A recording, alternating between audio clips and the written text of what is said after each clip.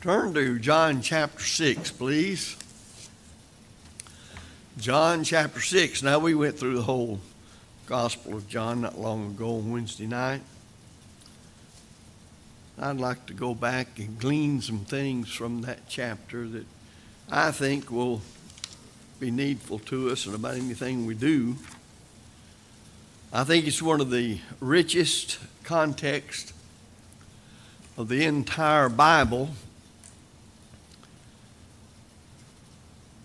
I think that when you think of the human being that wrote it, and then that he was inspired of the Spirit recording things concerning proofs of Jesus Christ being deity, the one thing that shines forth is that truly Jesus is deity. He is the only begotten Son of God. And his teaching stands out as simply matchless. And they show us the way of life through Jesus Christ. And if there is a truly majestic theme pervading the entire 71 verses that make up this chapter, then I think you'll see that this is one of the chapters that we ought to have or ought to be familiar with concerning Jesus Christ. And we would simply say all of these verses in the chapter would be summarized, at least I think so, by saying Jesus Christ, the bread of life. Now, some of the best known verses from our Lord's life on earth and his work can be found in John chapter 6. And here's what I mean by that. We can learn from this chapter about our Lord that he came down from heaven, not to do mine own will, but the will of him that sent me. Verse 38. And that he alone has the words of life, verse 68. And the Redeemer, in one of what we would say is his famous I am passages, is proclaimed to be, as we said, the bread of life, verses 44 through 45. In that passage, verses 44 through 45, there's a drawing power of Christ himself, drawing all men through the Word of God, bringing them to God. I guess we sometimes, in being familiar with these truths, fail to realize that somebody had to draw men to God, and that Christ is the one, by his very existence, becoming man, all things that he did, supplies the necessary drawing power of God for man to be brought to him.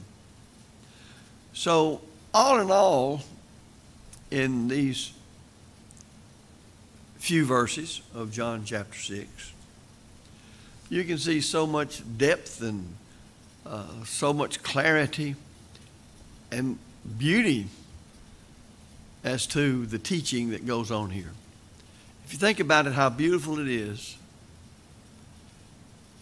that God has ordained a way to draw sinful man to him. That man whose mind's elsewhere, usually doing as he pleases or attempting to, can be caused to be drawn to God, but it's through Christ that happens. It's a rather amazing thing when you think about it. And thus Christ would say, I am the way, the truth, and the life. No man comes to the Father but by me. John 14:6. So God's drawing power, as it has to do with man being drawn to God, is only through Jesus Christ, ultimately and finally and completely. So Jesus feeds the multitudes with scanty provisions, and even walks on a very stormy sea. And all things done in between is designed to say, without me, ye can do nothing. So I think it's rather, if you think about it, no matter how many times you read it, if you really give thought to what's being said here, it can be almost breathtaking when you study this section of God's good word. Now, the 6th chapter of John also is one that's somewhat controversial.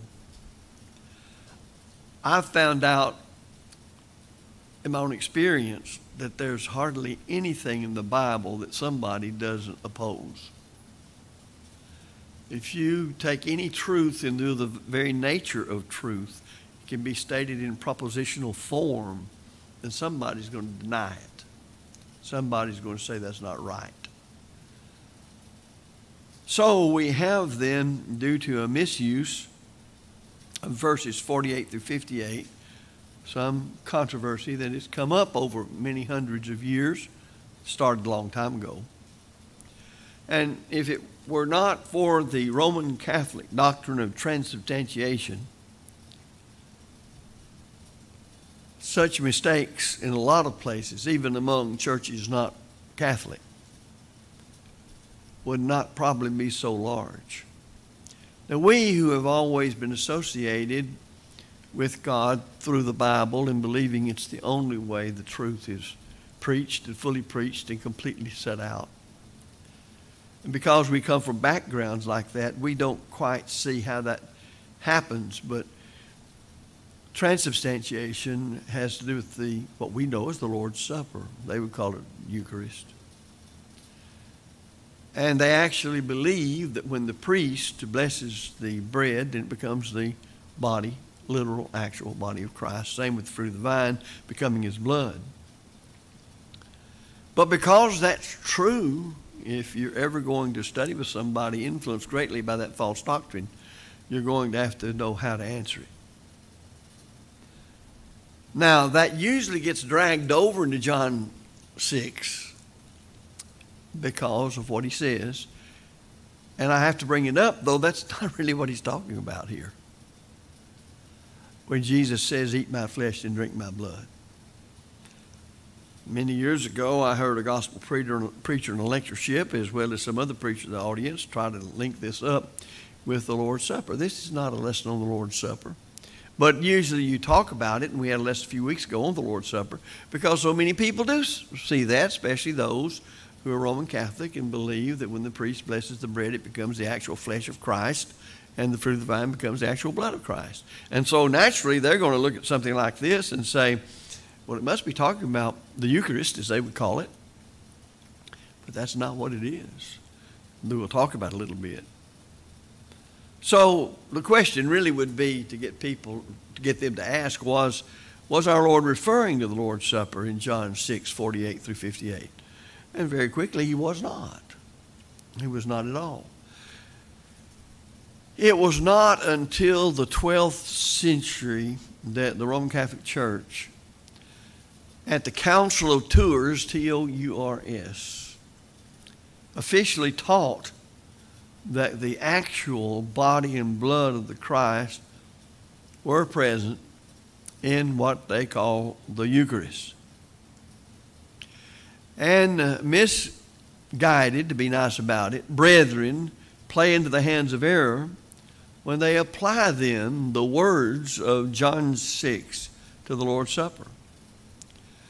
Now, if you go back over to Luke 22 in verse 30, Jesus makes exceedingly clear what the situation is.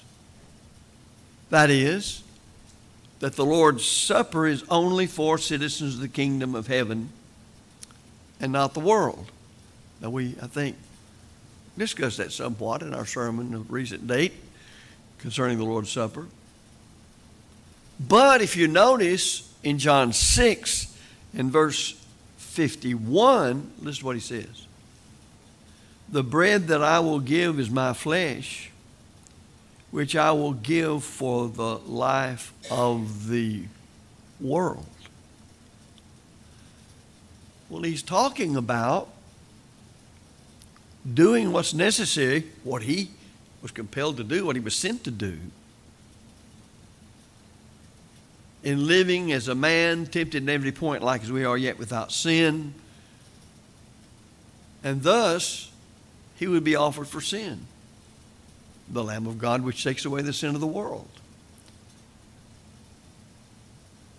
But the Lord's Supper is not for the world at all. It's for faithful members of the church of our Lord. So he couldn't be, if there are not other reasons you could note, he couldn't be here in John 6 talking about the Lord's Supper. But then somebody may rise up and ask, and maybe properly so, if that is the case, and he's not talking about the Lord's Supper, where the bread represents his body and the fruit of the vine represents his blood shed for the remission of sins, what is he talking about in John 6, 48 through 58? Well, notice he begins this by talking to the Jews and their very foundation in the Old Testament and their full knowledge of how they came into existence and the wilderness wanderings and all those things. So he refers to the manna in the wilderness as contrasted with himself. Remember when they saw the bread that was applied, it would appear every morning, very small, like coriander seed. And the people said, what is it? And the way they said, what is it in Hebrew was manna. So really you see that that's a type, that is the manna, so the bread from heaven that fed fleshly Israel, that manna is typical of what? Of the Christ. The bread of life. The bread of life. Notice, partake of me and live. Jesus declares plainly that. Partake of me and live. How do you partake of Christ today? Well, we fill ourselves with the Spirit of Christ through the knowledge of his conduct and his will for our lives. We imitate his thinking. He, in effect, is saying, follow me. I'm the way to heaven. And we started the sermon out with that matter. How do we become more like Christ, more spiritual, more on the level of Christ? Through constant practice of the truth. Whose truth? Christ did. Now, notice how this fits with what he's going to say 2 chapters later in John 8, 31 and 32. If ye continue in my word, ye are my disciples indeed in what you do. And what's going to happen? Ye shall know the truth, and the truth shall make you free. Now, we're not going to take the time this afternoon to do this, but passages that are bearing on these very points are found throughout the New Testament. Romans chapter 8 and verse 9. Philippians 2 and verse 5. 1 Peter 2 and verse 21. And 2 Peter 3:8. This sentiment, this idea is presented by the apostles and all those passages. And those letters, every one of them, were written to Christians to remind them of the great sacrifice of Christ to save us. And you have him saying, likening himself to the brazen serpent raised up in the wilderness, if I be lifted up, then all men shall be drawn to me. Again, the idea of he's the drawing power. There is no drawing power, that is, a power put out in this world to draw men to God, except the drawing power of Christ. So that shouldn't surprise us when Paul says, for I am not ashamed of the gospel of Christ, for it is the power of God unto salvation to everyone that believeth, to the Gentile, to the Jew, and so forth. Well, that involves our human makeup, our intellect, our reasoning, our power to will, and so on, because that's how he appeals to us. Christ, apart from the doctrine of Christ, can't have any influence over us if we remain free moral agents and choose God over the ways of the world. We often point out that's one of the ways we know God loves us, because he wants to give us the freedom to come to him, to choose him Well, what draws us? Power of God to save. What's that? The gospel. What do you mean the gospel? The glad tidings of Christ. So it's a joy to be able to partake of the divine nature. It doesn't mean we become God. The very idea of God means you can't become God. But it means He's authored a way whereby we can partake of the divine nature. And thus, ultimately and finally and forever, eternally, when the world's over and resurrected saved men are going into heaven, they are glorified even as Christ is glorified now. So we need to think on these things because they're designed to use biblical terms, guide us as we go on to perfection, as we go on to become more like Him. Now, the next question that always follows this question of John chapter 6, I think can easily be anticipated. And it had a place back in church history. It was the basis of a famous debate in what was called the Council of Marburg 450 years ago, closer to 500, that was between Martin Luther and a man by the name of Ulrich Zwingli. I'll pause here and interject this. Out of all the Reformationists in the 1500s into the 1600s that were closer to the right way to approach the Bible, Ulrich Zwingli was the best one. Because he took the position that you could only act on what the words of the Bible authorize you to act. While Martin Luther, who became probably, he and Calvin, the ones that are most remembered for the Protestant Reformation in Europe, took the position if it's not expressly commanded, then you can do it. I don't know why people who thought as well as they did, and they had to do a lot of serious thinking to come out of the errors they were in and to suffer for what they suffered for, couldn't see that with that kind of reasoning, if it's not expressly forbidden in the Scriptures, that they had nothing they could do about saying it's wrong to kiss the Pope's toe as the vicar of Christ on earth, because it doesn't say that explicitly in the Scriptures. But they didn't think that way for whatever reason.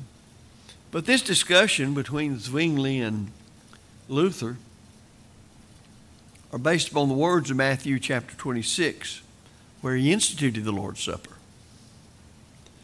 People who just will not see the nature and use of figurative language are always going to have a problem with what the Lord had to say when He instituted the Lord's Supper. And they're going to stumble in the Bible over certain statements of Jesus and other teachings of the Bible that are not literal. When Christ said, "This is my body," people think, and they teach it, the actual body of Christ. In fact, we've got brethren who many years ago split the church over the idea of one cup because they couldn't see cup without seeing one container. And that was the whole idea. When you partake of the fruit of the vine in the observance of the Lord's Supper, it's the fruit of the vine that's the one cup, regardless of how many containers it's in. The one cup is the fruit of the vine that represents the blood of Christ. But we've got brethren in this present hour in some places who cannot separate cup from container. So they will have only one container and think you sin if you don't have one container. Or at least that's what they claim to have. The only thing I think that helped get a lot of that out had nothing to do with what the Bible taught and what the Bible teaches alone on it.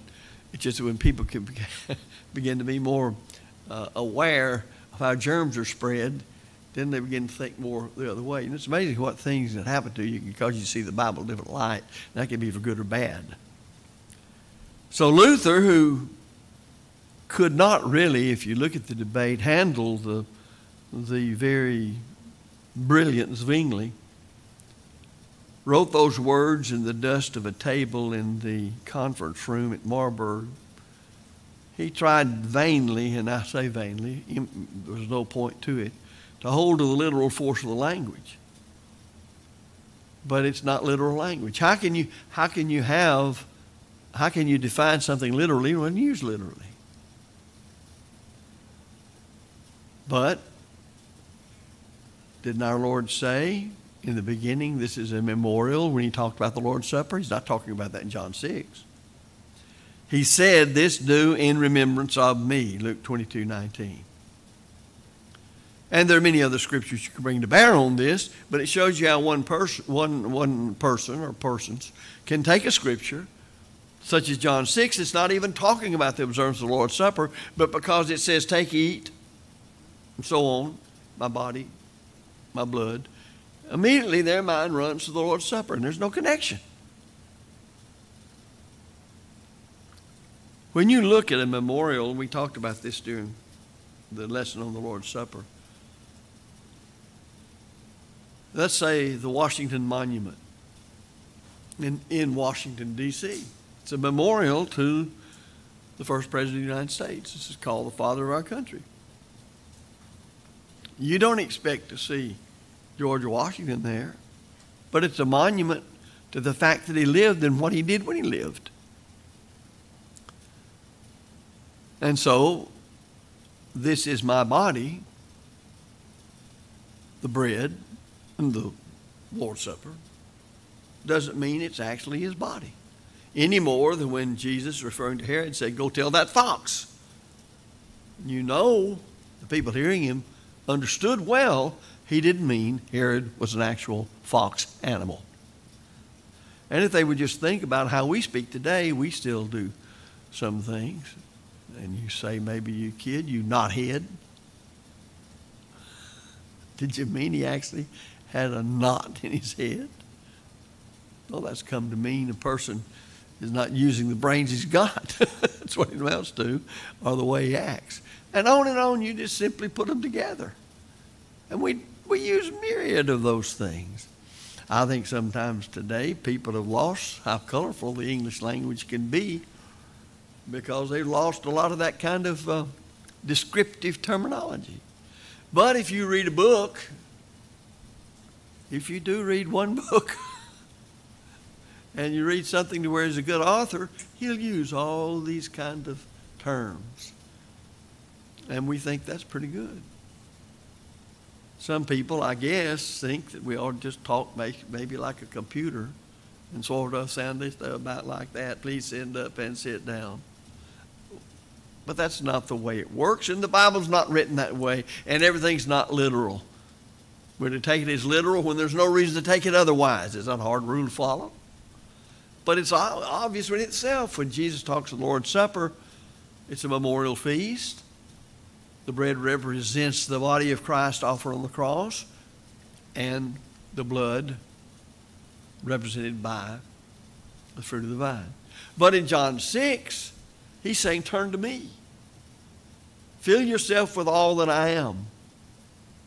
And James 1:25 says that we're to continue in the perfect law of liberty, not being a forgetful hearer, but a doer of the work. This man shall be blessed in his deed. Well, that's all Christ is saying. So we have memorials. Then you see Christ saying, I am the door. Well, do you really think Christ is a door like one of these by which we entered this building? But he is the door by which we enter into the proper relationship with God. He's the door by which we gain forgiveness of sins. People ask sometimes, what are the things that can help me understand the Bible? And they seem to think it's going to take a full knowledge of and usage of Greek like Paul could, or Moses, the use of Hebrew.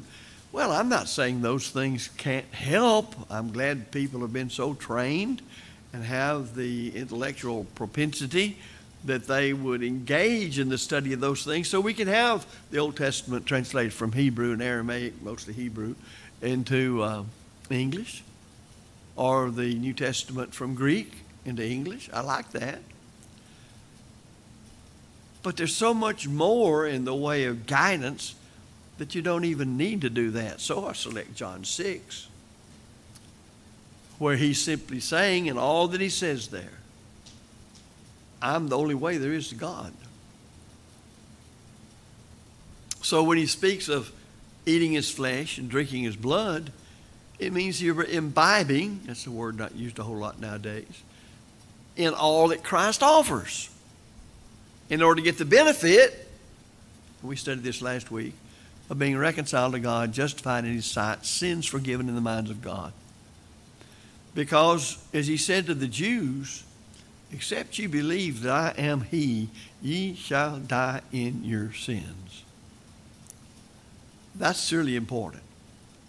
And thus, he's saying here that all that Christ has to offer must be accepted.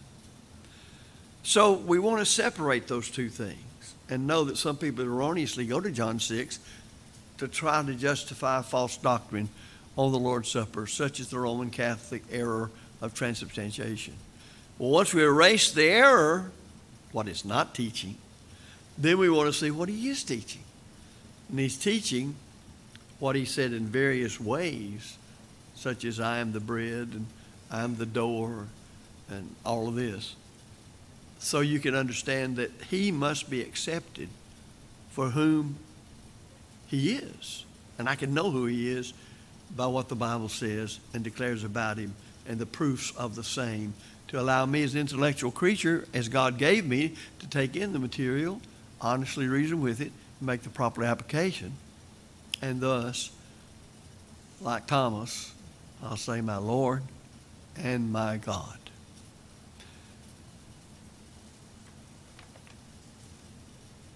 So do we eat his flesh in the way he talked about it today in John 6? And do we drink his blood? If we're faithful to God, we do. In fact, in order to become a Christian, we do. He is the one and the only one that can save us. Nobody else can. I remind you again in our last studies together in 1 John that the emphasis of John to those who have accepted him as the way, the truth, and the life is brought out again as to the way they grow up and stay faithful and stay steadfast and remain in fellowship with God, and that is to turn to Christ. And he calls him the righteous. He's the only one that has made propitiation for our sins, made peace with God on our behalf. And when he says, be of good cheer, we read this awful easy. I don't know that we accept it very much like we ought to. I think we accept it, but I don't think we realize the depths of it. When he says, be of good cheer, I have overcome the world. Who do you know that can say that? And what did he mean when he said, I've overcome it? I overcome the world in the sense of what the world has to offer standing alone. And it has nothing to offer that can save any soul.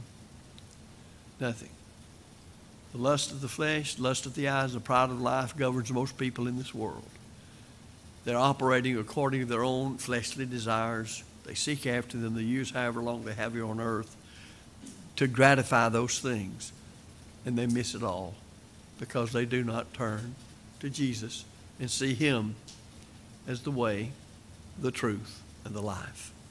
These are so fundamental and so plain and simple that sometimes in our teaching we overlook the simplicity of it and yet the power that's in those simple terms. Now, if you're not a Christian this afternoon, can you think of a better afternoon to come one since this is all you have? This is all you have. Don't tell me you'll do it tomorrow. Maybe you will next week or next year. You have right now, and that's all you have. That's all God says you have. You can't go back to yesterday. And you have as much hope for tomorrow as you do going back to yesterday, which is none. You do have now. Who gave you this moment? Who in his providential care gave you this moment? God did. What are you going to do with it? Obey the gospel? Or go on out gambling with your life because you simply may not get home. That's all there is to it. As a child of God, are you faithful? Are you still looking unto Jesus, the author and finisher of our faith? See how the Hebrew writer brings that same idea out of John 6? We look unto Jesus, the author and finisher of our faith. So don't lose sight of that. Maybe you have certain areas. We urge you to repent of those sins, come confess them, and pray God for forgiveness. Be wonderful if everybody that's accountable to God right now in this auditorium, when they leave here, they would leave forgiven of sins, added to the church by the Lord, reconciled to Him, justified in His sight, and be able to leave as the Ethiopian eunuch did after he rose from the watery grave of baptism, go on their way rejoicing. But I'm telling you, whether you want to accept it or not, you leave here today knowing what you know and the opportunities you've had. How can you rejoice when you leave here knowing you have not used it to obey God? And Christ still stands saying, behold, I stand at the door and knock. But you've got to open the door. If you're subject to the Lord's invitation, we humbly beg you to come while we stand and sing.